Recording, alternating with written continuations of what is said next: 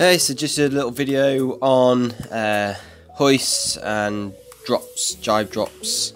Just a bit of a different manoeuvre. Be quite a quick video really. Not a whole lot to them.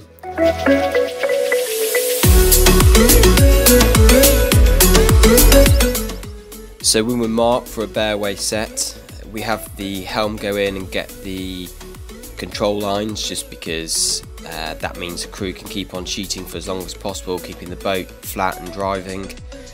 Go for the downhaul first because it's got the least impact on the sail shape, and then go for the kicker second. Blow the kicker as late as possible near the mark.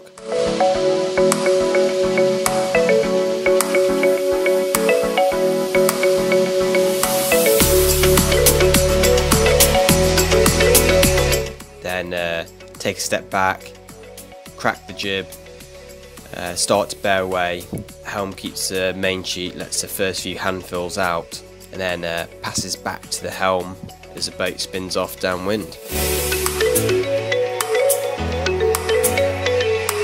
Once boat's settled, move my weight off the wire just to stand on the side. What this does is, as the kite pops, it allows it to kind of feel a bit more, less kind of strain on it.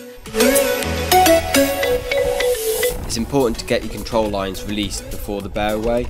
This moves the centre of effort forward, allows you to create a lot of twist in the mainsail, and just make the whole process of getting the bow downwind a lot easier. So a jibe drop, the main thing is really just to treat the jibe just like a normal jibe, keep plenty of speed on the entry. Sometimes, depending on the geometry of how I'm kind of heading into the mark, I might pause on the old side as a helm, kind of get the right entry angle to the mark.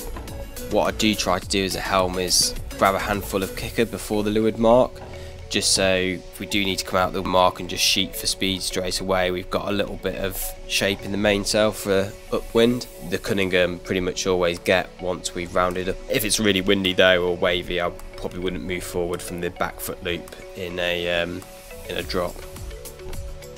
Just a little jibe shown in the mix there, just to show the entry to the jibe and how on a standard jibe we kind of move more in time into the boat compared to the jibe drop, where there was a little pause where Guy went in first, but otherwise it's a very similar sort of footwork into that manoeuvre.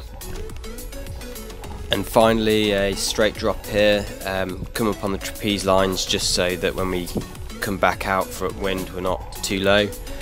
Again, really just creating a stable platform for the crew. Depending on how tight we are to the mark, what the lay's like, I might stay out on the wire, but if I can at all, I try to come in, grab a bit of kicker, just so we've got a bit of sail shape for when we round the mark, and we can sail on that for a few boat lengths before going in and getting the Cunningham, kind of setting the kicker more precisely. So yeah, just a short video this time. Nothing much to it, but I figured I don't really show much of hoists and drops and the process we go through, so it's nothing groundbreaking, but yeah, hopefully that helps for those of you watching at home.